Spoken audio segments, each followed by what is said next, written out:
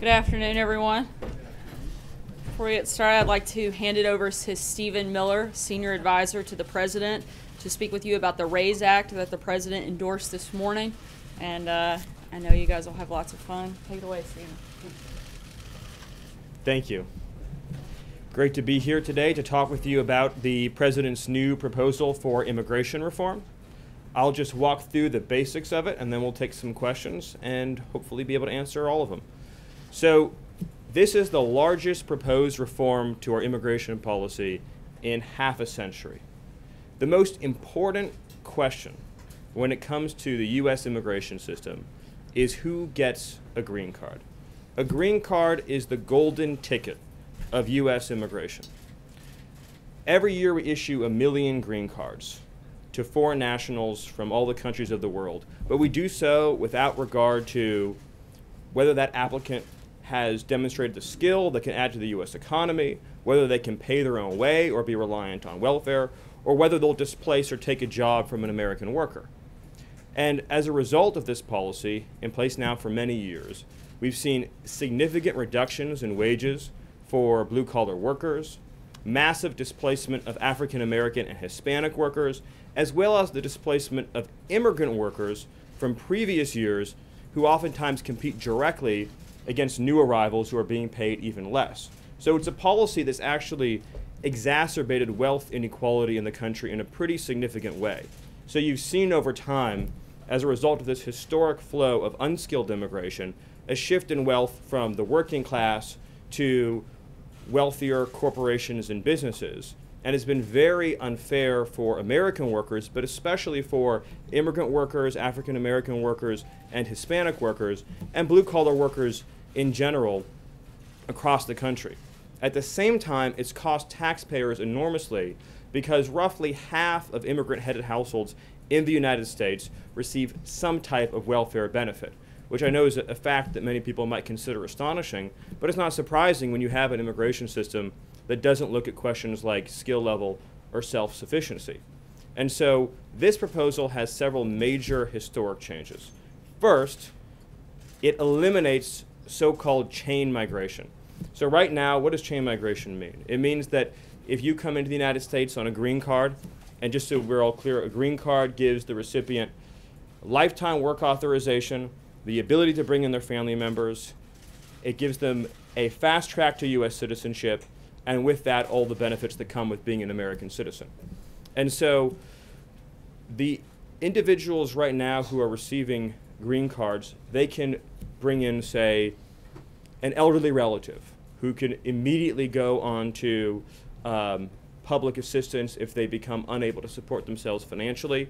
And then that person can bring in a relative who can bring in a relative who can bring in a relative, and that's why they call it chain migration. And over years, that has massively de-skilled the migrant flow into America and produced all of those effects I'm talking about. So we're proposing to limit family-based migration to spouses and minor children. Additionally, we're establishing a new entry system that's points-based.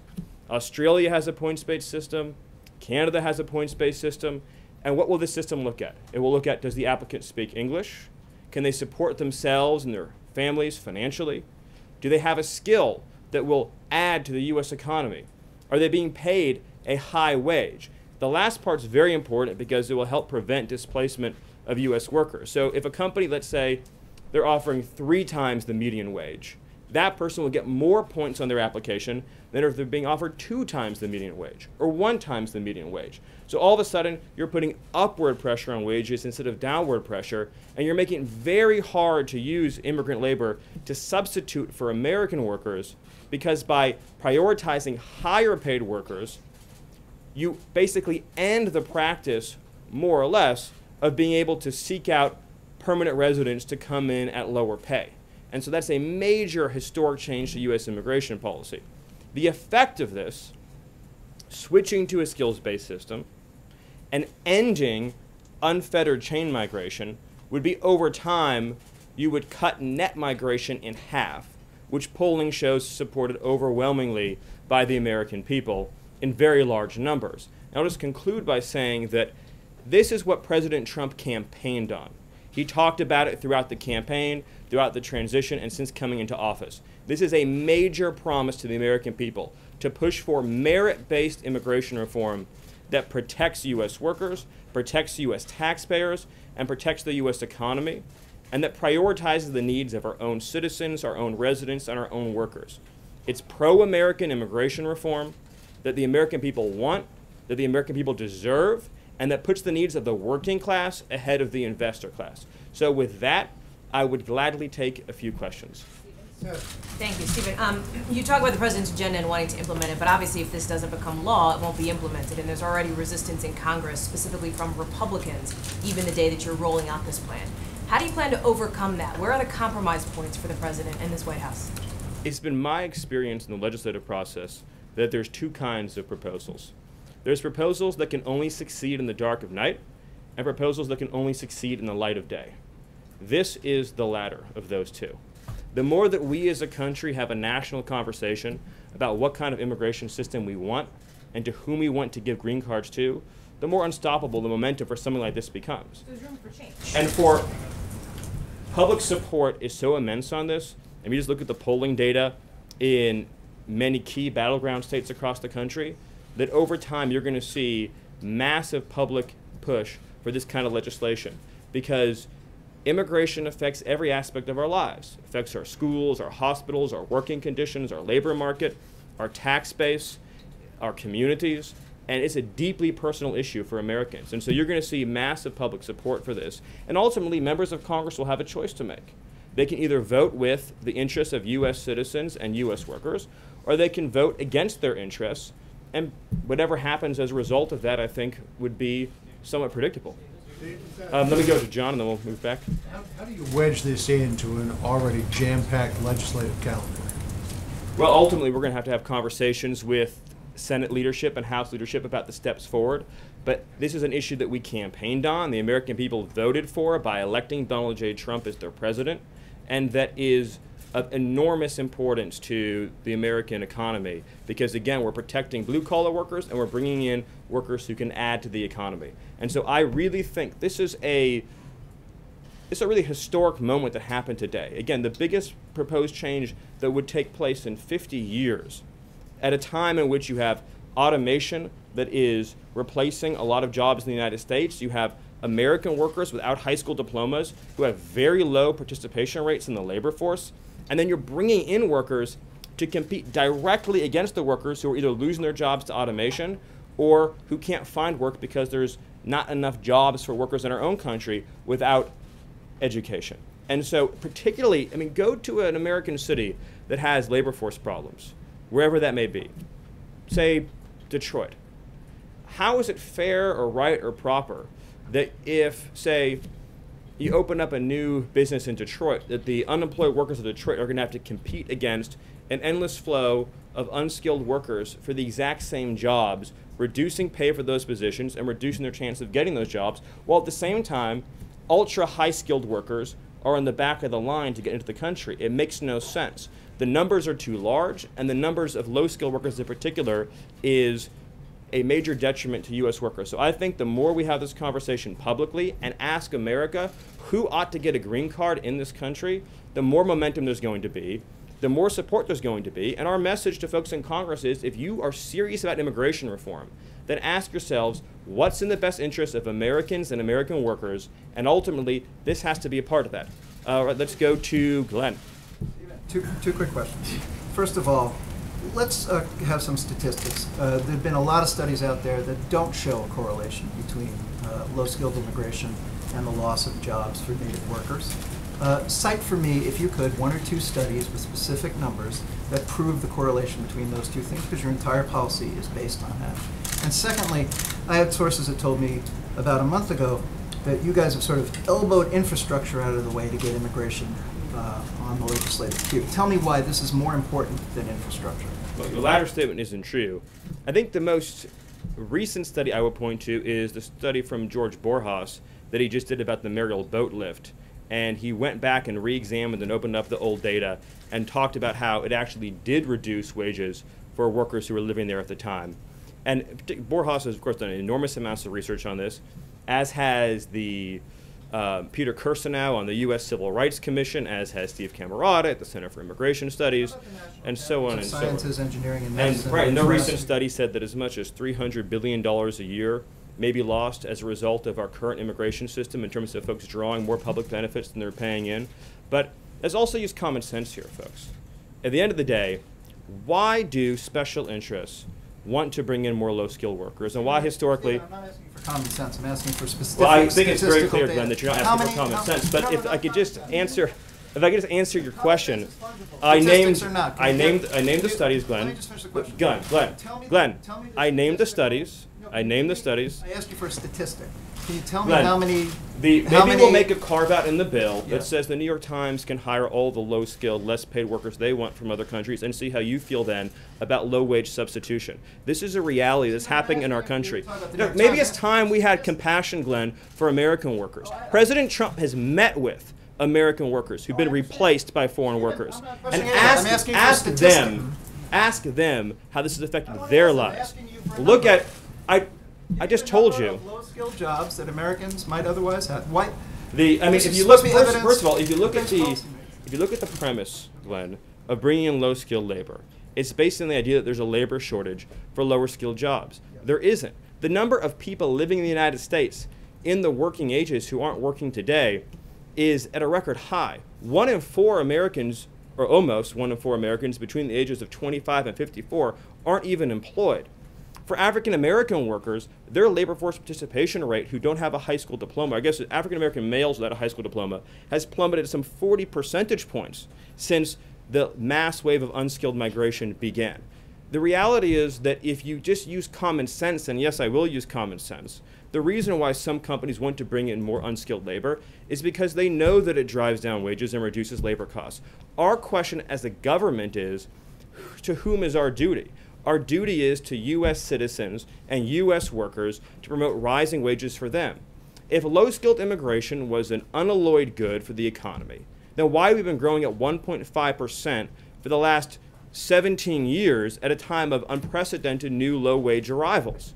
It's just the facts speak for themselves. At some point, we're accountable to reality. And on the other hand, like I said, you have ultra-high-skilled workers who are at the back of the line, which makes no sense in the year 2017. Neil, let me go to you. Now Let's go. targeting Hold on, African Neil American Monroe. males. Here's You a just fairly brought s- up the African American here's a male fairly simple stats. Are you question. now targeting the black unemployment rate that is traditionally and historically higher than the average American? Is that what you're looking at? There's with no this? doubt, and I'll go to Neil, but there's no doubt, and it's very, very sad and very unfair, that immigration policy, both legal and illegal, over the last several decades, has a deleterious impact on African American employment in general, and certainly African American males, and it's been quite tragic. And we as a country have to have a conversation about that. Neil? Okay, so thanks very much. So one of the arguments made against this bill is that large-scale immigration will increase the total number of jobs. Senator Graham, for example, said he wants more immigration to bring in more restaurant jobs, more resort jobs, bed cleaning jobs, and such like. Is it better for this country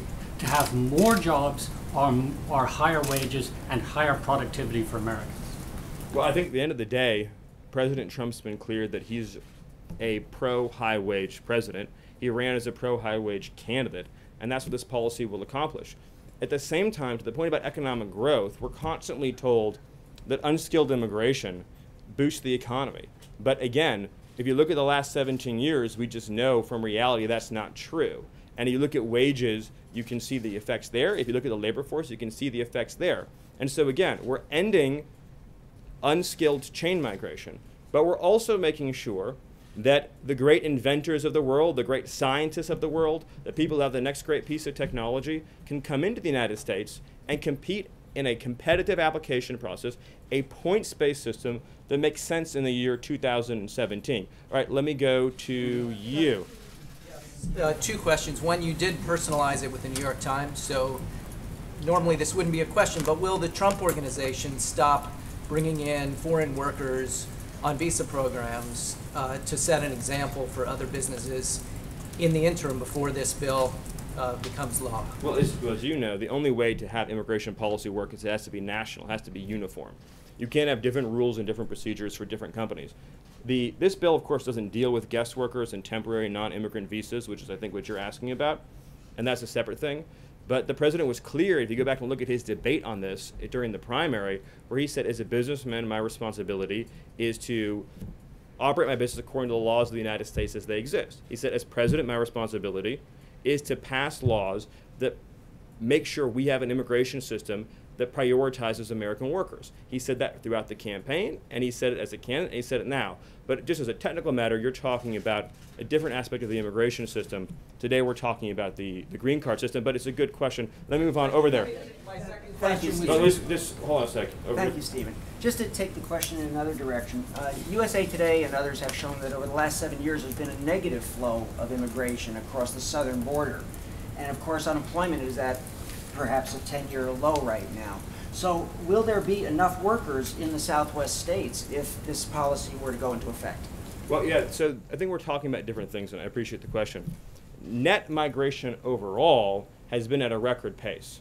You're talking, I think, just about some questions about net migration illegally across the southern border. Correct. We're talking today about green card policy. Every year we issue 1 million more green cards, and it just keeps adding on every year after year after year. And so the supply of foreign labor is at a record high. I think the foreign-born population right now is 45 million. I think there's 25 million foreign workers in the United States. All right, right there. Yep. Thank you, Stephen. 2 questions for you. First, does the Trump administration plan to defend the DACA program if Texas and 8 other states bring a lawsuit challenging it in court? Well, we are not going to make an announcement on that today because there is ongoing litigation, and DOJ and DHS are reviewing that. But I will say that whatever we do is going to prioritize the interests of American citizens and workers. Stephen, Zoe Daniel from Australian Yes. Broadcasting. You've talked about the Australian policy. Can you speak more specifically about what the administration likes and also how that extends into things like family sponsorship? You mentioned bringing in elderly relatives, for example, who might not be productive, yet in Australia, adult children can sponsor their parents to immigrate. So which elements of the policy are you choosing that you might like Right. to So use? we looked at the Australian system, the Canadian system. We took things we liked. We added things that made sense for America and where we are as a country right now.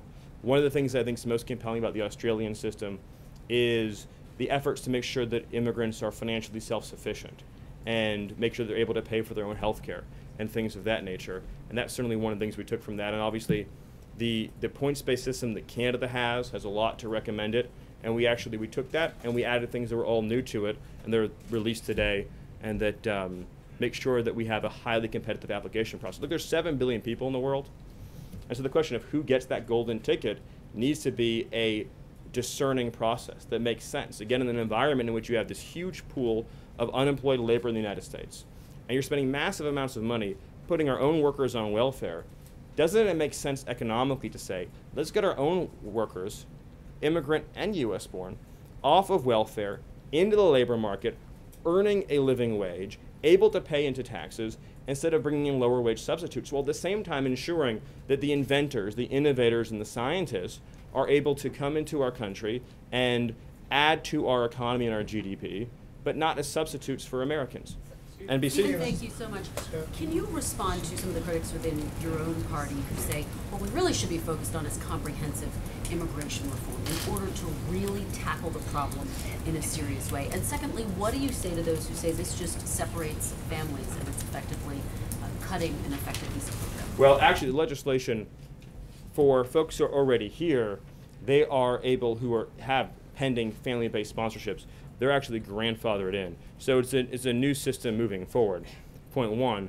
And point two is that beyond the immediate family members that are covered in the bill, i.e. your minor children and your spouses, your other relatives can come in. They just have to come in through the points-based system. And then your first part of your question.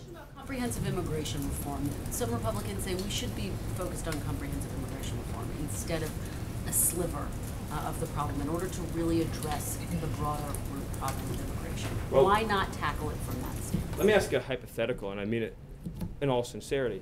If, let's say that we had introduced a 2,000-page comprehensive immigration reform bill, would we be having this conversation today about green card policy?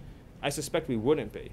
I think it's time that we forced the conversation onto this core issue. I know the president feels that it's enormously advantageous to have a conversation about this core aspect of immigration reform because it does receive so little discussion, and yet it's so enormously important.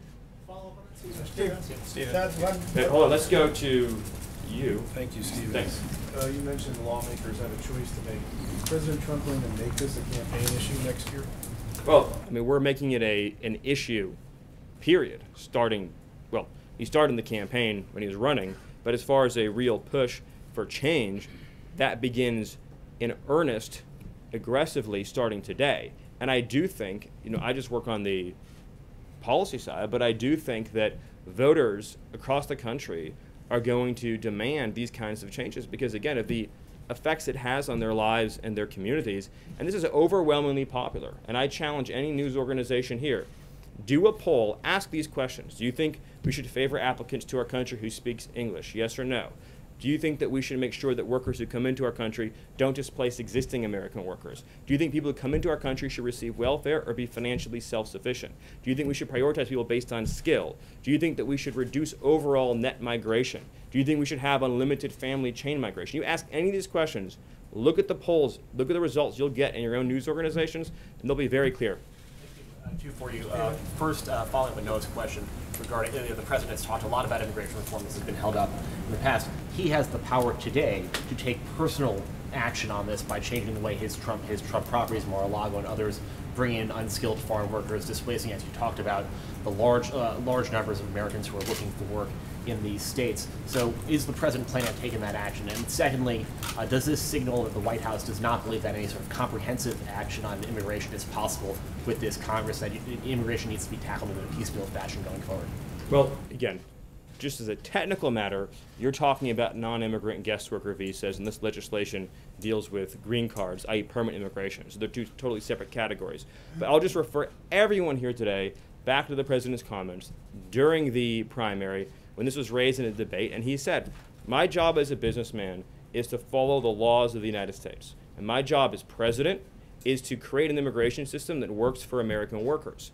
And that's one of the reasons why I think Americans so deeply admire President Trump, is because they see every day he's not working for himself. He said over and over again, I've been very successful. I've had a great life. Now I'm here to work for the American people. But for any immigration system to be functional and to work, it has to be uniform across the board. One standard for everyone.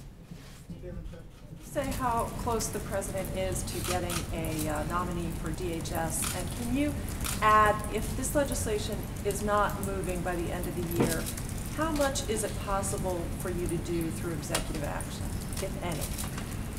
Well, I certainly think that on the administrative action front, you can tighten up and continue to tighten up enforcement on visa rules and standards, and I think that's certainly something that we'd be looking at doing. But we'd like to create a permanent change to our immigration system that will endure through time, that will still be in place many decades from now.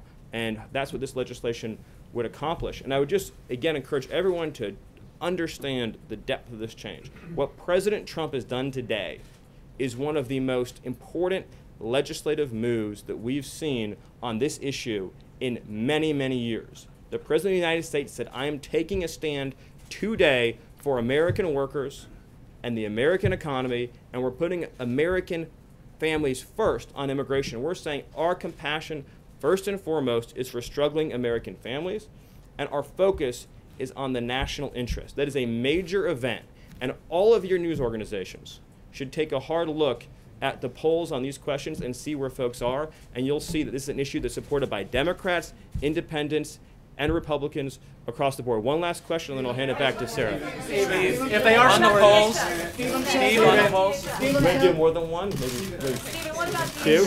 Two questions. I'm getting a lot of energy from up front here. If this is so huge and major, you make it sound so enormously important. Yes. Why did the senators who were with the president today call it modest and incremental? Is it modest and incremental? And aside from that, you seem to be suggesting this is immigration reform. Does this come even close to stemming illegal immigration for the president? Well, so of course, the answer is that it's the divide between how Americans think about immigration and how Washington thinks about immigration. So to everyday Americans, this is the most rational, modest, common sense, basic thing you can do. Of course you shouldn't have foreign workers. Of course you shouldn't have foreign workers displacing American workers. In Washington, this represents a sea change from decades of practice. So it just depends what lens you're looking at it through. Incremental sea change. It just depends what lens you're looking at it through. I guarantee you, go to, say, like an ed board for a couple of your papers and see what they think about it. They'll see it as a sea change. Talk to an everyday guy in the street and he'll say, this is the most common sense thing, or she'll say, this is the most common sense thing that I've seen in my entire life, and it's right down straight the center of American politics and American political views. So take one last question. Who has the last question? All right, so I'll do for the last question right here. Thank you, I appreciate it. And I thank you very much for coming out here and talking to us on camera. But I'd like to ask you if you've recently spoken with your old boss and what you make of the rift between President Trump and the Attorney General. You worked for Jeff Sessions for many years. Well, I think Sarah's already spoken about that at length, and that's not why I'm here today. But I think if I remember what she said correctly, I'll say it again. The president has confidence in all of his cabinet and expects them to perform their duties honorably and fully on behalf of the American people. But since the last question is not on the subject at hand, I will take one actual last question on the subject at hand. So I will do, yes. What you're proposing here, what the president's proposing here, does not sound like it's in keeping with American tradition when it comes to immigration. The Statue of Liberty says, give me your tired, your poor, your huddled masses, yearning to breathe free. It doesn't say anything about speaking English or being able to be a computer programmer. Aren't you trying to change what it means to be an immigrant coming into this country if you're telling them you have to speak English? Can't people learn how to speak English when they get here? Well, first of all, right now, it's a requirement that to be naturalized, you have to speak English. So the notion that speaking English wouldn't be a part of our immigration systems would be actually very ahistorical. Secondly, I don't want to get off into a whole thing about history here, but the Statue of Liberty is a symbol of liberty enlightening the world. It's a symbol of American liberty lighting the world. The poem that you're referring to that was added later is not actually part of the original Statue of Liberty, but more fundamentally, the history, but more fundamentally, you're saying the that history, that does not represent I'm saying that, what I'm the saying that country the has always notion, thought of I'm as saying the notion that the, coming into this I'm saying the country? notion, I'm sorry. No, that sounds like, Jim, let me ask you a question. That sounds like some National Park revisionism. No, The what I'm asking you is, Statue of Liberty Jim, has always Jim, been let me a ask you a beacon question. of hope to the world Jim, for people to send Jim, do you their believe, people to this country, Jim, and they're not always going to speak Jim, English, Stephen. Jim, They're not do you always believe, going to be highly skilled. They're not always going to be somebody Jim, I appreciate your speech. Jim, I appreciate your speech. So let's talk about this. Jim, let's talk about this. In 1970, when we let in 300,000 people a year, was that violating or not violating the Statue of Liberty law of the land? In the 1990s, when it was 500,000 a year, was it violating or not violating the Statue of Liberty law of the land? Was it violating? When it was 700,000 a year. No, tell me what years. Tell me what years. Tell me what years meet. Tell me what years meet Jim Acosta's definition of the Statue of Liberty poem law of the land. So you're saying 1 million a year is the Statue of Liberty number. 900,000 violates it. 800,000 violates it. You're sort of bringing a Jim, press one for English philosophy here to Jim, immigration, and that's never been what the United States has been about, Steve. But you're also your statement's also shockingly ahistorical in another respect too, which is if you look at the history of immigration, it's actually ebbed and flowed. We've had periods of very large waves, followed by periods of less immigration and more immigration. And during we've had a period of immigration right now. The Yeah, president wants to build a wall. actually, You want to bring about a sweeping change to the surely, immigration Jim, you don't actually think that a wall affects green card policy. You couldn't possibly believe that, do you? Actually, the notion that you actually think immigration is at a historic law, the foreign-born population in the United States today, Jim, talking about how border crossings. Do you really? I want to be serious, Jim. Do you really at CNN not know the difference between green card policy and illegal immigration? Sir, Are you really don't know that? Cuban immigrant. He came to this country in 1962, right before the Cuban Missile Crisis, and obtained a green card. Yes, people who immigrate to this country can eventually.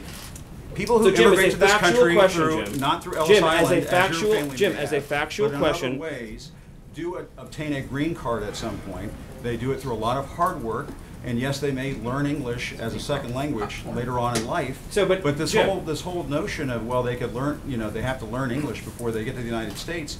Are we just going to bring in people from Great Britain and Australia?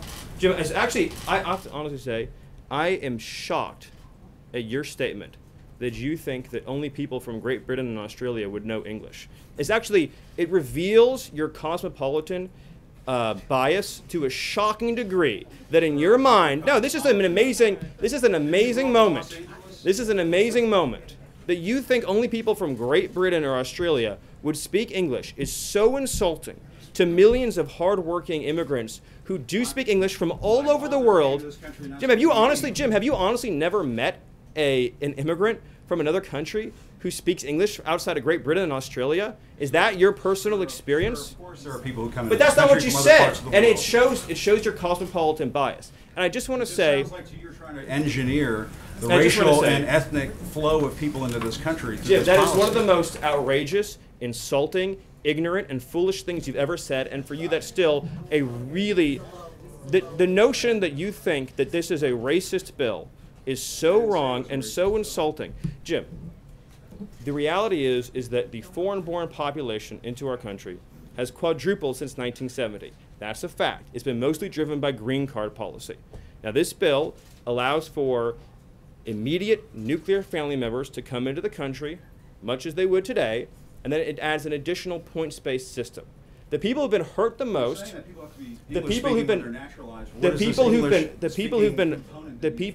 hurt the most by the policy you're advocating are What policy am I advocating? apparently just unfettered, uncontrolled migration. The people who've been hurt the most by the policy. The people who've been hurt the most by the policy that you're.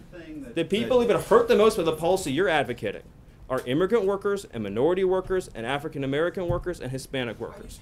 And it The has African no. American community, now you brought it up again. You said you wanted to have a conversation and not target. Is it going to be a target? This is now? what we want to You do. keep using the African American community. Are you going to target? I'm not trying to be funny, but Right, you keep I know what saying you're this. saying. What you're saying is 100% correct. We want to help unemployed African Americans in this country and unemployed workers of all backgrounds get jobs. And insinuations like Jim made, trying to ascribe nefarious motives to a compassion immigration measure designed to help newcomers and current arrivals alike, is wrong. And this is a positive, optimistic proposal that says 10 years, 20 years, 30 years from now, 10 years, 20 years, 30 years from now, we want to have an immigration system that takes care of the people who are coming here and the people who are already living here by having standards, by having a real clear requirement that you be able to support yourself financially, by making sure that employers can pay a living wage. That's the right policy for our country, and it's the president's commitment to taking care of American workers. I apologize, Jim, if things got heated, but you did make some pretty rough insinuations. So thank you, thank you, thank you, and I'll hand it over to Sarah. I think that went exactly as planned. I think that was what Sarah was hoping would happen. I think that was exactly what we were hoping to have happen. Thank you. That's the question. Thanks. Well, the transition back should be pretty fun. Simple. Thank you. That was exciting. Throughout this week, we've been talking about the American dream and all that it signifies for people of all ages and nationalities. This morning, Counselor to the President Kellyanne Conway and Advisor to the President Ivanka Trump hosted a listening session with military spouses on the unique challenges they face in finding and maintaining employment to support their families. And yesterday, we hosted over 100 small businesses for a discussion on how they help to keep the American dream alive for millions of workers around the country. As I mentioned last week, I want to take time to recognize people from around the country that write in and ask the President questions. And today I wanted to read you a special letter to the President from someone who embodies the enterprising and ambitious spirit of America. Frank from Falls Church, Virginia wrote, "Dear Mr. President, it would be my honor to mow the White House lawn for some weekend for you. Even though I'm only 10, I'd like to show the nation what young people like me are ready for. I admire your business background and have started my own business. I've been mowing my neighbors' lawns for some time. Please see the attached flyer. Here's a list of what I have, and you're free to pick whatever you want: power mower, push mower, and weed whacker. I can bring extra fuel for the power mower and charged batteries for the weed whacker, and he'll do that with no charge. Sincerely, Frank." Frank, I'm happy to report back to you that I just spoke with the President. He wanted me to be sure and tell you that you're doing a great job and keep working hard. He also asked me, we found out when we called to let you know that we would be reading this letter to wish you a happy birthday. I think Frank went from 10 to 11 in the time that we received and were able to respond to this letter. And he also wanted me to invite you to spend a morning here at the White House with the groundskeeper. The groundskeeper, we've talked to them, and they'd love to show you how the U.S. Park Service maintains the 18 acres of the White House complex, and he'd love to give you the opportunity to cut the grass in the Rose Garden. It's our responsibility to keep the American dream alive for kids like Frank, immigrants who are already here, and those who dream of immigrating here in the future. And with that, I'll take your questions. On Russia, Sarah? Justin? Does the president believe that white applicants to college are the victims of discrimination? I'm sorry? Does the president believe that white applicants to college are the victim of discrimination? I'm not aware of that opinion at all. I certainly haven't had that conversation or have any reason to. Can you explain why the Justice Department's Civil Rights Division is devoting its limited time and resources to... Quite an accusatory question, but I'd be happy to respond. The New York Times article is based entirely on uncorroborated inferences from a leaked internal personnel posting in violation of Department of Justice policy. And while the White House does not confirm or deny the existence of potential investigations, the Department of Justice will always review credible allegation of discrimination on the basis of any race. And I don't have anything further on that. Thank you. Why did the president say that he received a phone call from the leader of the Boy Scouts and the president of Mexico when he did not? Did he lie? No, in Mexico, he was referencing the conversation that they had at the G20 summit, where they specifically talked about the issues that he referenced. In terms of the Boy Scouts, multiple members of the Boy Scout leadership, following his speech there that day, congratulated him, praised him, and offered quite I'm looking for the word, quite powerful compliments following his speech, and those were what those references were about. Specifically said that he received a phone call from the president of Mexico. They were actually direct. They were direct conversations, not actual phone calls. So he lied. He didn't receive. I wouldn't say it was a lie. It was. That's pretty bold accusation. It's the conversations took place. They just simply didn't take place over a phone call. That he had them in person. John. Sarah, if I could ask a couple of questions about Russia. Dmitry Medvedev, the prime minister, has weighed in on the president's signing of the sanctions, saying that this proves that the Trump administration is, quote, utterly powerless and ends hopes for better ties. What's the White House response? Look, this morning the president signed the Countering America's Adversaries Through Sanctions Act. The president favors tough measures to punish and deter the bad behavior of the rogue regimes in Iran and North Korea, and he also sent a clear signal that we won't tolerate interference in our democratic process by Russia. The bill was improved, but Congress has encroached on the power of the presidency, and he signed it in the interest of national unity.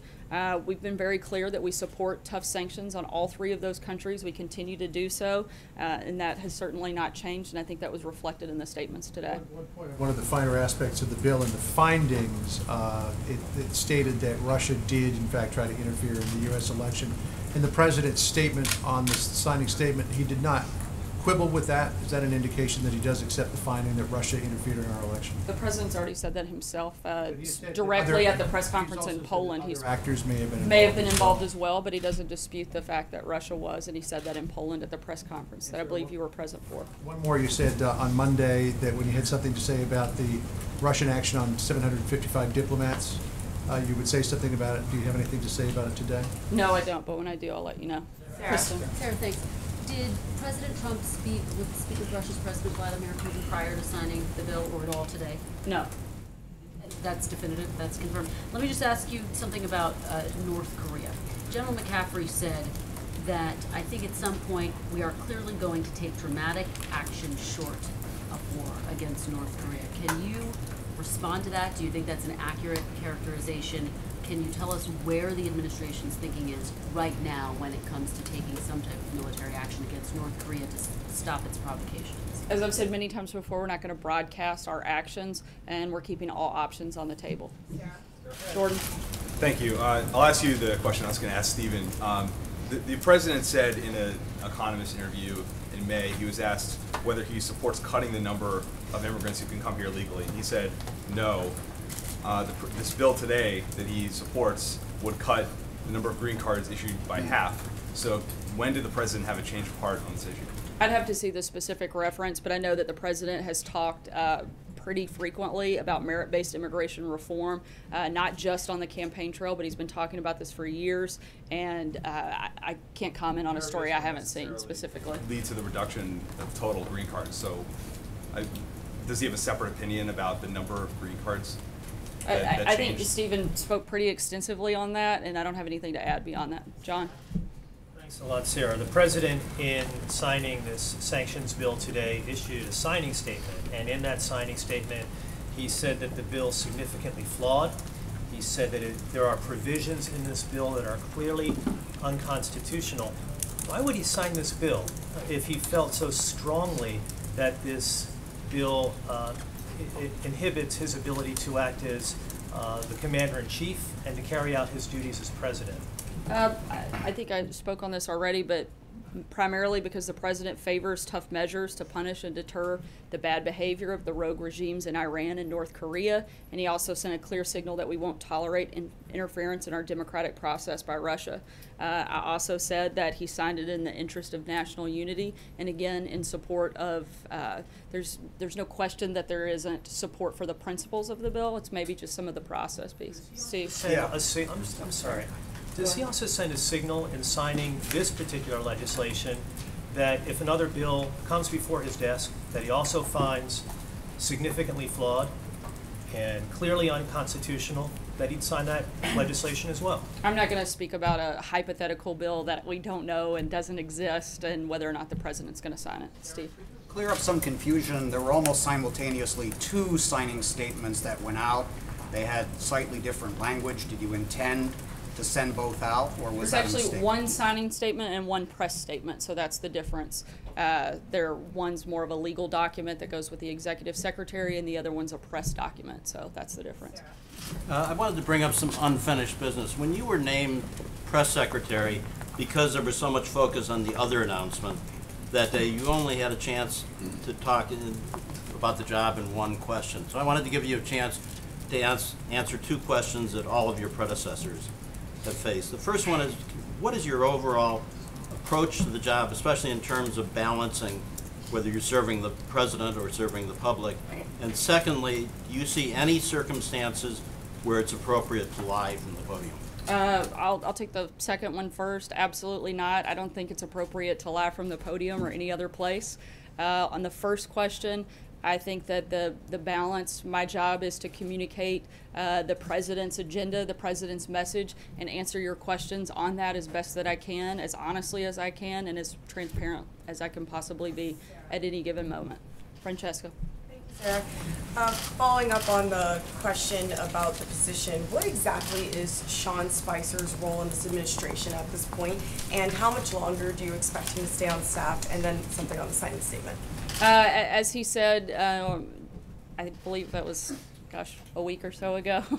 The days all kind of run together now. But he was going to stay on in a transition process through August, and nothing has changed. Because of Anthony Scaramucci leaving? No, nothing's changed at this point. And then on the signing statement, one of the things that it said was that it would drive China, Russia, and North Korea much closer together, these sanctions. Can you elaborate on that? Because yesterday you suggested that China was both an ally and a partner. I don't have anything to comment beyond the signing statement itself. Alexis? Sarah, can I just follow up two questions on DHS? Should we expect that more in September when Congress comes back, a nomination, or is that possible soon? And the second question is, lots of lawmakers, Republicans on the Hill, and the business community have been concerned that the president won't stay focused on tax reform. This is something they really want him to talk about. And you've just introduced immigration, you've got healthcare still hanging. Is the president going to focus on all of those issues in the weeks ahead going into September, or is he really want to showcase just one or two things? As we've said many times before, we can walk and chew gum at the same time, and we can work on a multitude of issues at the same time. In terms of the DHS appointment, I don't have any personnel announcements at this time. John Gizzi? Yeah, thank you, Sarah. This morning, New Orleans Mayor Mitch Landrieu, president of the U.S. Conference of Mayors, took a shot at Tom Homan, the head of the Immigration and Customs Enforcement. On June the 28th, right from that podium, Mr. Holman said, and I quote, most law enforcement officials in cities work with us, but many don't in the largest cities. And that's where criminal aliens and criminal gangs flourish. End of quote. Mayor Landrieu this morning said he's wrong about that. That kind of rhetoric is not helpful, and he added that police officers keep the streets safe, irrespective of immigration status, and do so all the time. Your response to Mayor Landrieu and his charge against someone who is mentioned frequently to be the next Secretary of Homeland Security? Look, I think Tom has served our country well. He's been active in law enforcement, and I would certainly trust his opinion. A lot of confidence in him and his ability, having been in a multitude of different positions within law enforcement and been able to see it in a lot of different places, not just one location like the mayor. So I would certainly defer to Tom on this issue. Jim? So then you would you trust him more than you would Mayor Landrieu on that issue? I think that's pretty safe to say, Jim. Yes, Jeff Flake, in a Politico magazine article, said the president was he suggested the president was a carnival barker and had eroded conservatism. Is the president still thinking of helping to fund a $10 million challenge against Senator Flake? And does he have any response to Senator Flake's comments? I'm not sure about any potential funding of a campaign, but I think that Senator Flake would serve his constituents much better if he was less focused on writing a book and attacking the president and passing legislation. Alex. 2 American soldiers killed today in Afghanistan. It's 9 on the year. Does the president know about this, and does he feel any sense of urgency to implement a new plan in the conflict there? Yeah, I can't comment on that at this time, but I'll certainly keep you posted. Trey. Thanks, Sarah. Did President Trump feel pressured into signing the Russia sanctions bill? No, as I've said, the president supports putting pressure on these 3 countries in particular, and so he supports the principle of it and wanted to take action in that course. Steve? You were asked yesterday by Jared Rizzi whether the president would weigh in on this question of cost-sharing payments. Can you put this to bed? Will the administration continue making cost-sharing payments or not? The CSR payments are bailing out at this point a failed law that the president wants to repeal and replace. Since last year's campaign, the president has been clear that Obamacare is a failed law. He's working with his staff and his cabinet to consider the issues raised by the CSR payments, and without Congress fulfilling its promise to American voters and repealing and replacing Obamacare, insurers will continue to flee this failing system. We need real reform that actually lowers cost and provides more choice for Americans, and we'll keep you posted when we have a final announcement on that. Thanks so much, guys.